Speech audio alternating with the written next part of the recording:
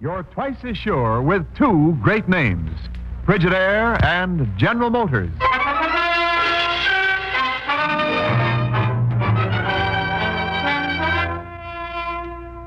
Frigidaire presents Herbert Marshall as the man called X. Wherever there is mystery, intrigue, romance, and all the strange and dangerous places of the world, there you will find the man called X.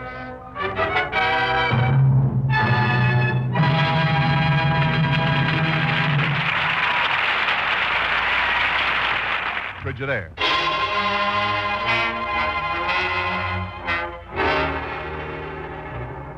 And now Frigidaire presents Herbert Marshall as Ken Thurston, the man called X. I tell you, Ken, this thing has to be stopped. Thousands of lives are at stake, man. Stop pounding the desk, Chief, and tell me about it. I just got in from Calcutta this morning, you remember? Oh, good Lord, Ken, of course.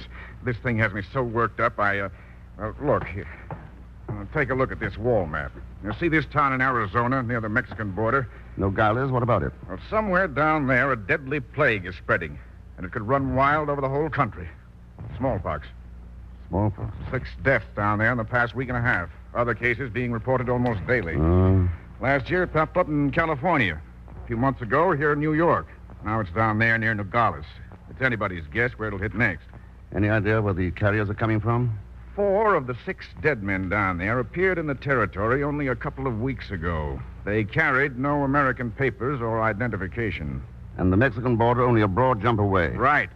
Somebody's smuggling aliens across the border, and they're smuggling in the smallpox. So long, Chief.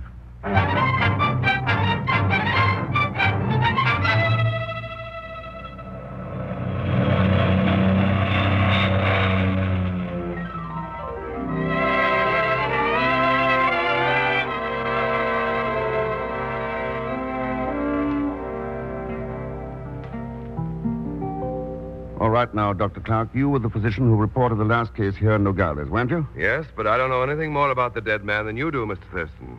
Neighbors called me in. He was delirious when I got there. When he did talk, it was Spanish. Nothing made him much sense. Just kept repeating over and over, El Castillo Blanco, El Castillo Blanco. Apparently, it holds no clue whatever as to the man's identity or origin. In other words... Dr. Clark, I don't know what to do. The patient in the examination room, Well, listen to him. All right, nurse, I'll be right in. This won't take long, Thurston. I'll be here, Clark. El Castillo Blanco. I wonder. Frank, darling. Oh, darling, I've missed you so much. Oh, but you're not Dr. Clark. No, but don't let that stop you.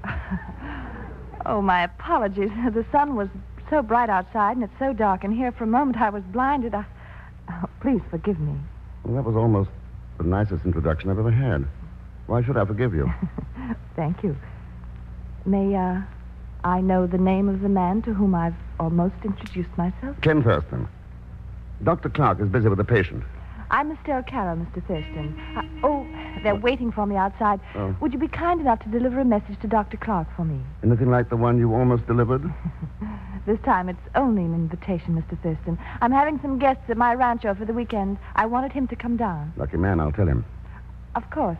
Any friends of Dr. Clark's are more than welcome, too.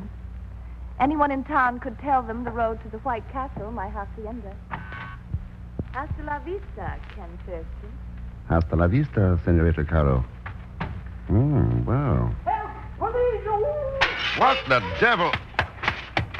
Try to hold his arm still, nurse. I am, Doctor, but he won't. Were you stopping me?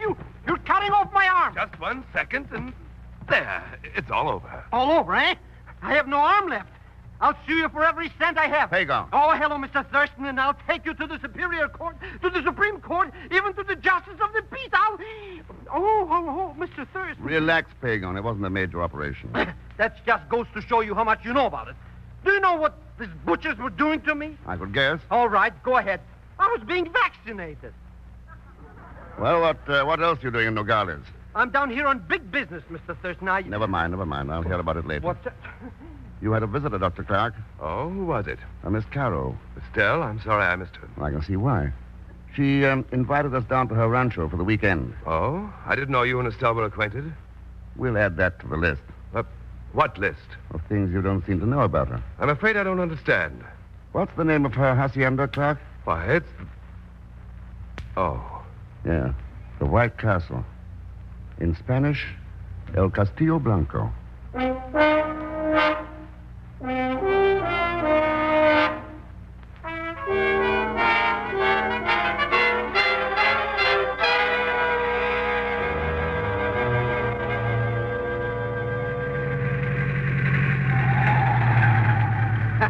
Some jalopsy, huh, Mr. X?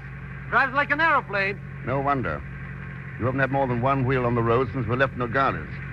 Why were you so set on driving out to Senorita Caro's? Oh, strictly business. With a guest of hers. And how much is your chauffeuring going to cost me? Not one penny outside of gas and oil and normal depreciation on the car. Maybe a few incidences like that. Mr. X, what happened? There's your answer, Pegon. Oh, for a moment I thought somebody was shooting at us. Oh, somebody is. Hit the gas. If we can make that next bend in the road. There goes a tire.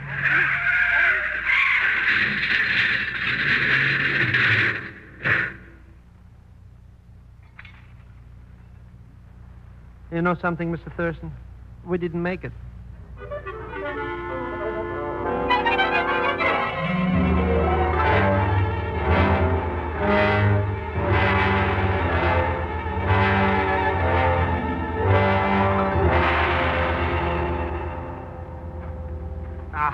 I don't get it. Why would anyone want to shoot up my pretty automobile? Somebody didn't want us to get to the rancho. I'd still like to know where those shots came from. You could hide an elephant in these mountains. Wait a minute, Pegon. Buenos dias, senores. You're in trouble? Senor Virva, it's you. Senor Zellschmidt. ¿Cómo está usted, senor? Buena, Senor Virva. Very much buena. Mr. Thurston, meet my good friend, Senor Virva. Glad to know you, Senor Verba. It is my pleasure, senor. But what has happened to you, walking in this lonely country? Car trouble. On our way to the White Castle Rancho. Oh, and the rancho is still some miles away. But I am a guest there also. Why do you not wait in that shady arroyo while I ride for horses for you? If you could add a well-chilled martini to that formula, Verba, it'd be perfect. Bueno, I shall see that one is waiting for you upon your arrival at the hacienda. Patience, amigos. I will be back pronto. You see, Mr. Thurston? It pays to know men like me. Influential friends all over the world. I've met some of them. Oh, that's right. But Senor Virva is different. A lovely fellow. He wouldn't hurt even a fly. I figured that. You did? Yeah. He wasn't carrying that high-powered rifle just to hunt down flies.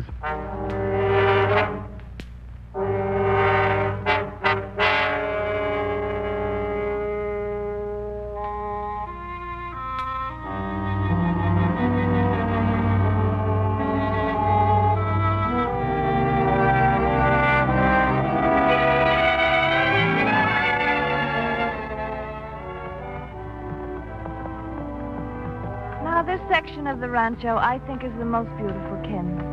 Do you, Estelle? Yes, especially now at sunset. That's why I have that small cabin down there to come to when I wish quiet and solitude. There are too few places like that on the face of the earth today, aren't there, Estelle? Yes, I know. But here, the snow-capped peaks above, the brilliant colors of the canyon below. Like a sword wound, cut deep into the breast of the earth. A wound dividing two nations. On this side is Arizona.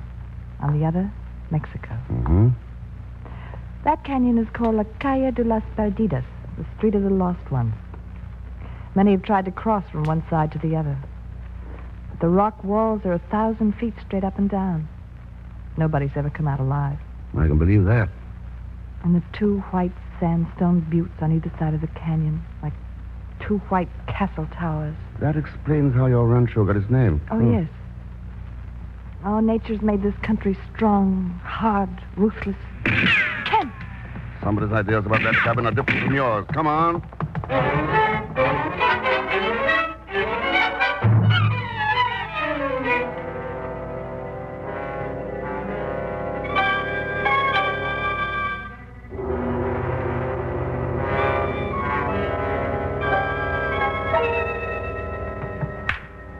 All right, you dirty rat.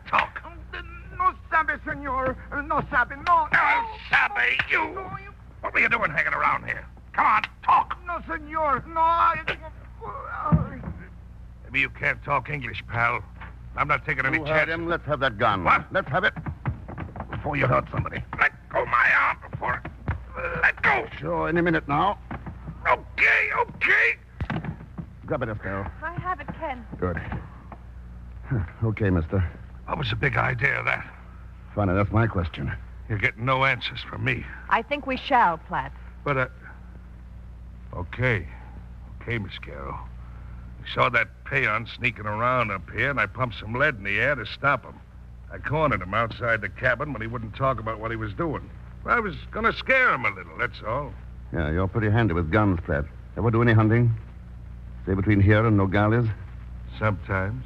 Have any luck your last time out? I spotted a couple of rattlesnakes, but I missed. Not too bad. Yeah. Maybe I'll have better luck next time. Nice people you have around here. Who is this guy, Platt? He is what you might call a gang boss for Senor Virva. Handles the oil drilling operations. Well, he was drilling for more than oil here. Where is the peon? I'd like to have a talk to that man. He ran away while you were fighting. Do you know who he is? Oh, no one. Just a man who helped store the beef for us. Uh-huh. Oh, well, I'll talk to him in the morning. No, Ken. I want you to leave this rancho tonight. Oh, why? It's too dangerous for you here. The shooting on the road, Platt, who's a killer. There's no telling what else may happen to you. Would you like to guess why I'm so unpopular? I don't have to guess, Ken. There are people everywhere, even down here, to whom the most dangerous man in the world is the man called X.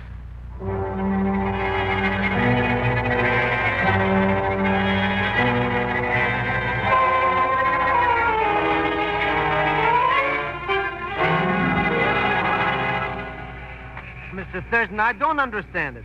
Ever since we got here, you've been avoiding me like the smallpox. It's a habit I should have acquired earlier in life. A fine attitude to take after all you've gone through for me. Come on, we're going in here. Huh? But that's the ice house where they keep their meat. Yeah. There's a Mexican peon who works in here. I want to talk to him.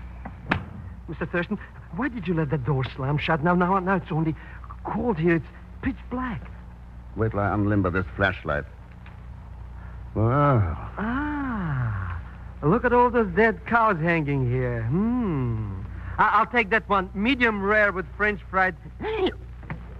Mr. Thurston, I gotta find the door. What happened to the door? Easy, Pegon. But, Mr. Thurston, that cow hanging there, that's no cow.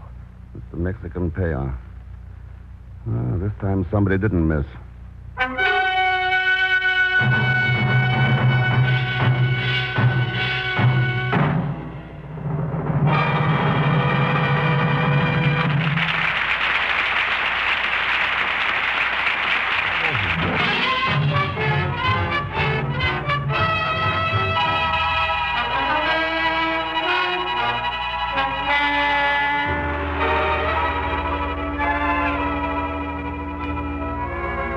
Now to return to Frigidaire's Man Called X, starring Herbert Marshall.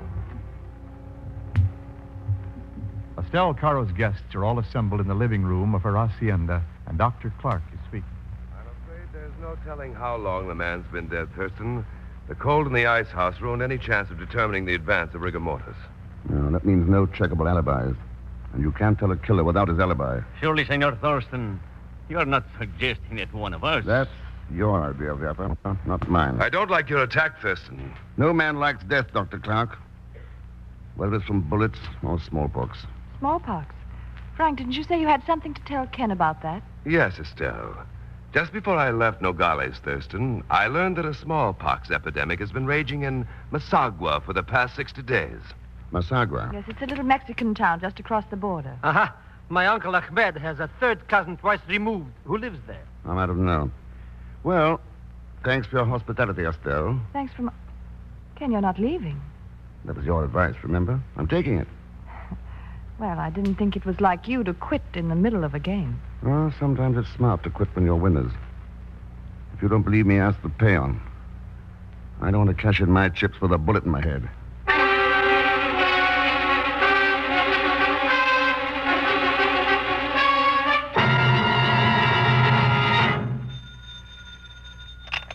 Yeah? Hello, Nogales. Ready on your call to New York. Go ahead, please. Hello, that's you, Ken? Yes, Chief. What have you got for me? Everything I could get in the 24 hours you gave me. Okay, shoot. Well, first of all, this man Vierber. He's a crook. Been selling fake Mexican oil stock for years. Made a lot of dough at it once, but right now he's pretty shaky financially. Mexican headquarters in Masagua? Well, how did you know? Maybe I'm psychic. What about Platt? Dishonorable discharge from the Coast Guard, nothing else. And Dr. Clark's record is absolutely clean. Uh-huh. As for Estelle Caro, she must be quite a woman. You must be psychic, too. Evelyn Horatio Alger, from chorus girl to property holder and ranch owner. Came up the hard way, but fast. An old friend of Verva's? Very old, and very good. Hey, hang on, Chief. Be right back.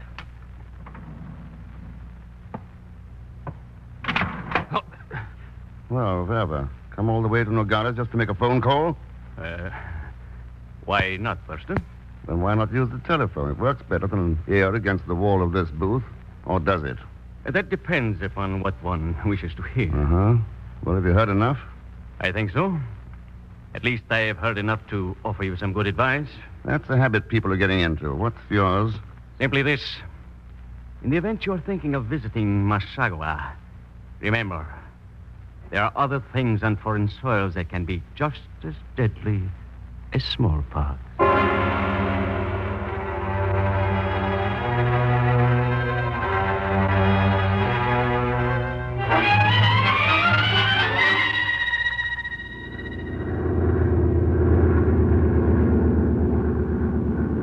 But how do you know I want to go to Mexico? Well, that's better than going to jail for selling fake oil stock. That's besides the point.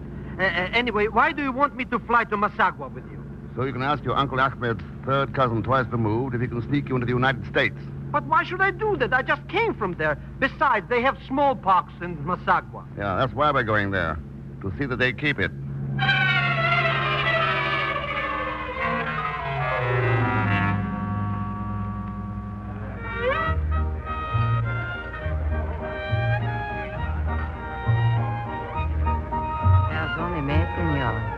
Seem lonesome.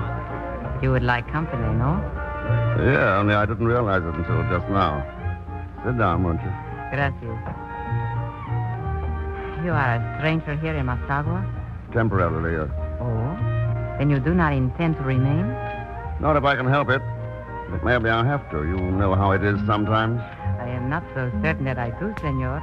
What? You are American, no? Uh-huh. Your country is not far away, and yet you remain here in Mexico, where you say you do not wish to be. That makes sense to you? Perhaps, senor. Perhaps not, but I enjoy stories. Tell me more. Okay. I know one about a man who wanted to get back to the house where he was born. Mm-hmm. But for certain reasons, its doors were barred against him. And the walls were too high to climb.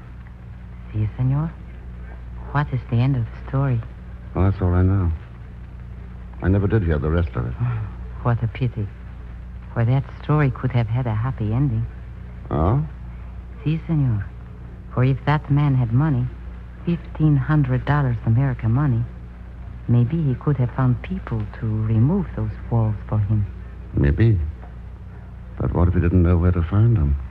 Perhaps that could be arranged, senor.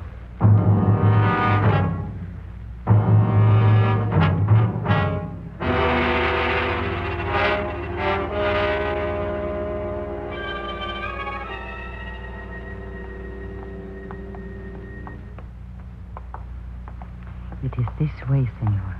Down this alleyway. Mm-hmm. No spotlights on these transactions. Senor? Oh, it's American, for it's dark here. Oh, see. Ah, but we have arrived.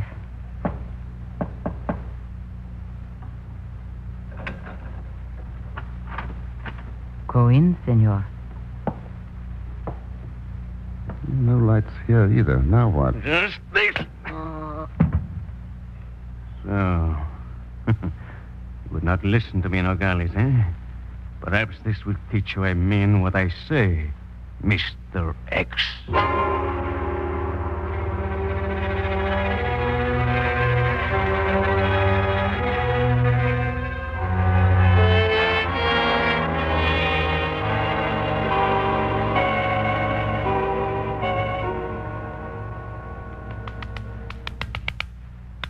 Wake up, Mr. X.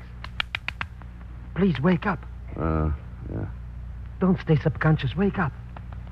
What's going, Pegon? Oh, glad to see me, Mr. Thurston. For once, yes. Oh, where are we? In the old building where Senor Verva left you.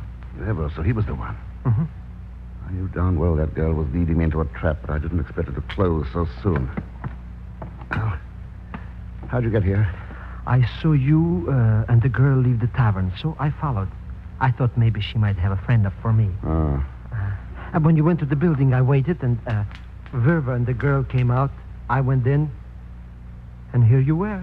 Well, how'd you make off with Uncle Ahmed's kinfolk? Oh, Mr. Thurston, they're the souls of the earth. For $2,000, I can get you sneaked into the United States. Is the extra $500 your commission? Huh? When do I leave? Well, one bunch left tonight, but too early. You missed it. Oh, no, I didn't. Come along. But, Mr. Thurston, you can't catch up with them now. I'm not going to. I'm going to meet him at the other side.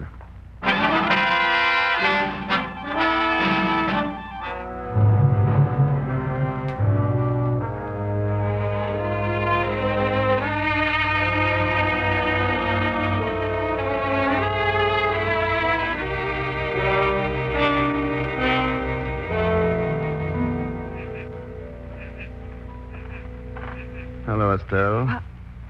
Oh, Ken, it's you. Surprised? That you've returned to my rancho? No. Only that you found me out here at my little cabin. How did you know? Well, there's no one at the hacienda, and moonlit nights are made for quiet and solitude. So you remembered. I knew you'd be back. But tell me, Ken, why? Don't you know? I should like to think it was because of me. Was it, Ken? That's why I came back, Estelle. That was a rifle shot. Not from any ordinary rifle. What do you mean? The spotted plague's paying a return visit, Estelle. To the White Castle. Come on.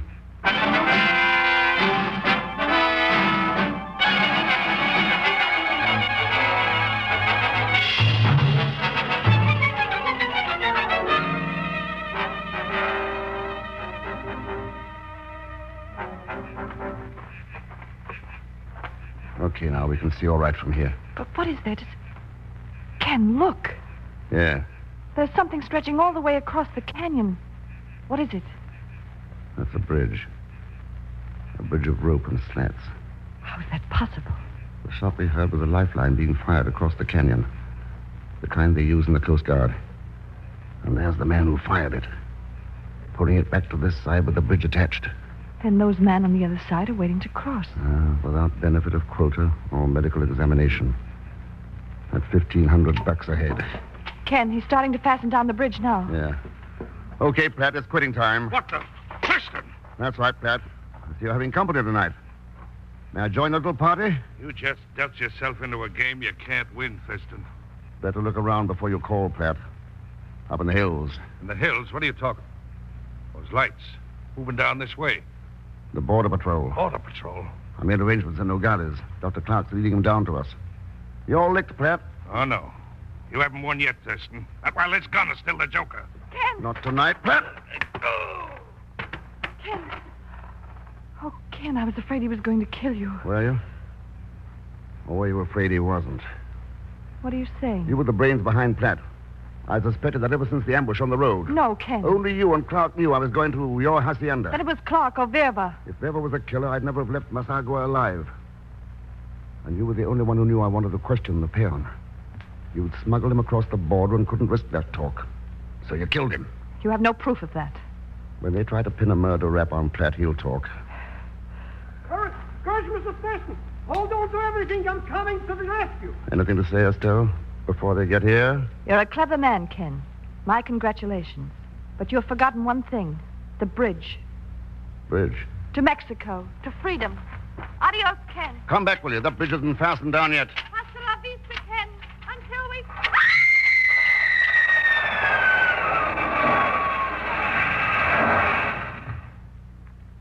Good Lord. Mr. X, the bridge, that girl, they're gone. Yeah. Yes, la calle de las Adidas. The street of the lost ones. She was heading there all the time, Only she didn't know it. She worshipped the gods of power and ruthlessness. Traded her soul to them. That's why she ended down there. For all those who put gold above human rights and welfare. All of them are lost ones.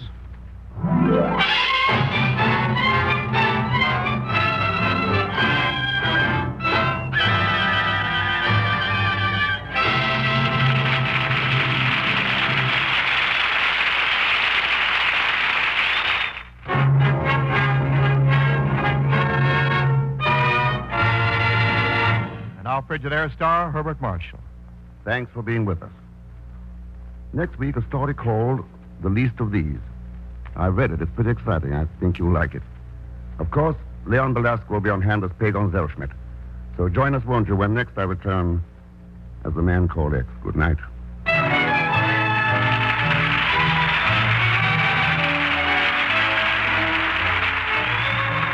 Frigidaire's Man Called X is directed by Jack Johnstone, with music composed and conducted by Johnny Green. Tonight's story was written by Sidney Marshall.